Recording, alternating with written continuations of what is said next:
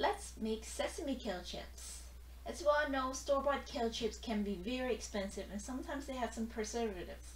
So why not make our own kale chips? I started with dinosaur kale leaves, but you can also use regular kale if you like. No matter which one you use, they are very delicious and very easy to make. Start off with some kale leaves and I destem them, so I take the leaves out from the stem, and the stem can be stir-fried or used for other uses. And then after that, I wash the kale in water until clean. Thoroughly wash them and wash them multiple times, making sure that they're very clean.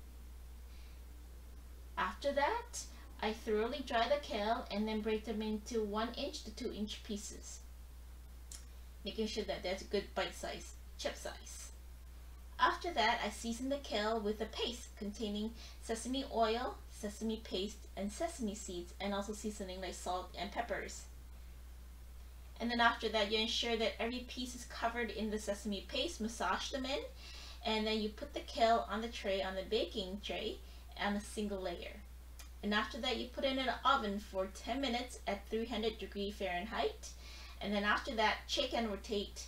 And depending on the temperature, you might need another 10 to 15 minutes depending on the oven. And after that, you have baked sesame kale chips freshly out of the oven. It's delicious. However, you can also change it up a little bit and using same process, but just replace the sesame paste with olive oil and Parmesan cheese, again with salt and seasoning, depending on taste. And then you can store your cooled kale chips in airtight containers. Delicious. However, I also like to cook with the young children. I find that children love making kale chips. It's a very easy process. So let's take a look at how they make the kale chips. So we start off with having children tearing up the kale leaves. They also can use scissors if they like. It's a lot of fun. It's a great fine motor skill for practice for them. After that, I like to have a bucket of water and that they can wash the kale leaves in the water. It's a lot of fun washing leaves, leaf by leaves. And then after that, the children can dry the kale in with a salad spinner. And they love pushing the button to get the kale all dry. But to make it extra dry as insurance, because the kale needs to be super dry, we have them dry it one more time with paper towel. Again, children just love this process of drying things.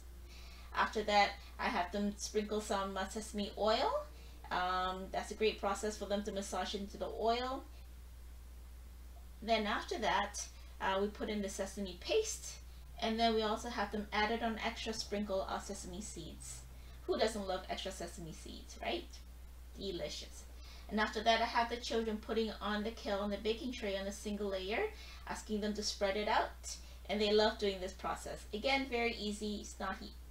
And then after that, we put it in the oven, bake it, and you have delicious kale chips, and they're here tasting the kale chips.